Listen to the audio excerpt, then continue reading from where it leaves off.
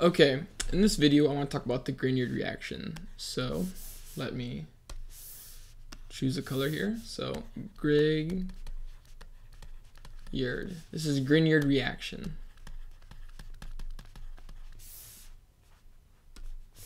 So what's characteristic of our Grignard reagents is that we have this MGBR group. So we just have this hexane ring. This is just arbitrary, it doesn't have to be a hexane ring. MGBR.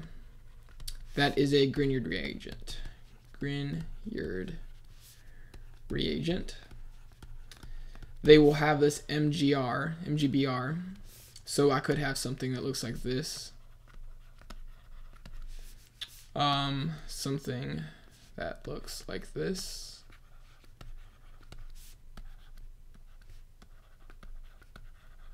That is just characteristic of a Grignard reagent, this MGBR. So, about this Grignard reagent is it is a strong nucleophile. So, strong nucleophile. And it is a strong base.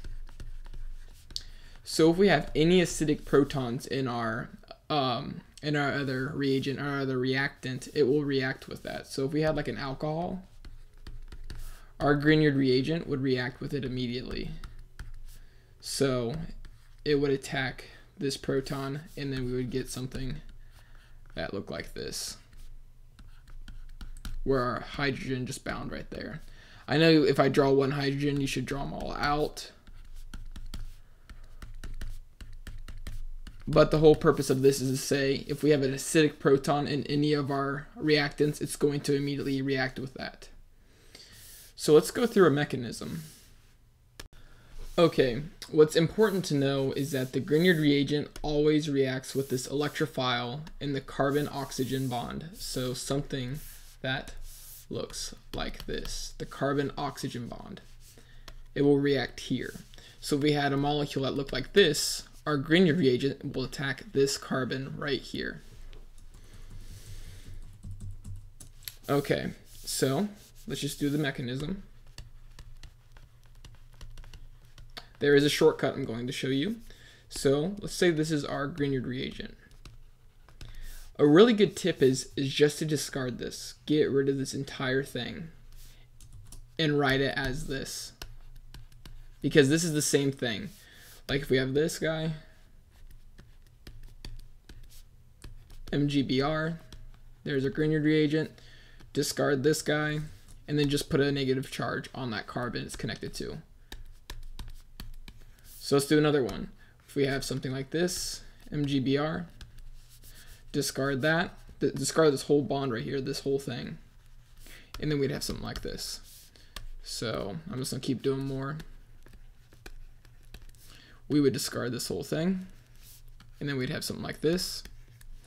So this is what I mean by the shortcut. When we see our MGBR, just discard that because it makes the mechanism look a lot more simple, a lot easier, a lot more visually pleasing. It's very easy to see what we're doing.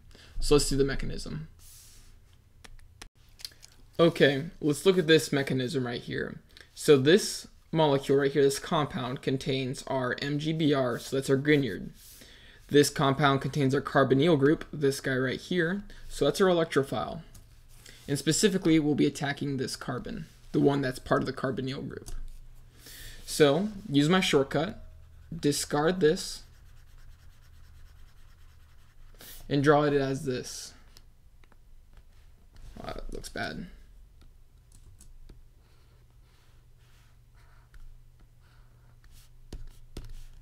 With our negative charge on that carbon. Add our electrophile. We start at our nucleophile, or our Grignard reagent. Grignards are also good nucleophiles and good bases, so nucleophile. Once we attack this carbon, this pi bond breaks, and we'll get something that looks like this. Let me draw this a little bit better.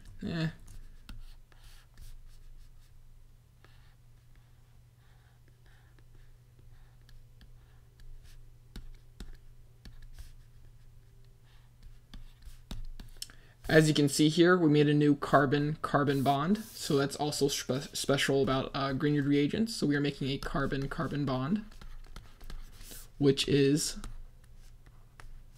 this guy right here, this new carbon-carbon bond. And then our last step is to protonate this oxygen with our acidic workup step with this HCl, H2O. So I'm just going to write HCl, H2O.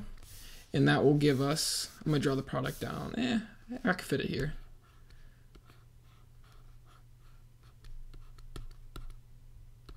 With this as our final product. An alcohol, and we have this benzene ring attached. So we made a new carbon-carbon bond, and we created an alcohol. So that is the mechanism for a Grignard reaction.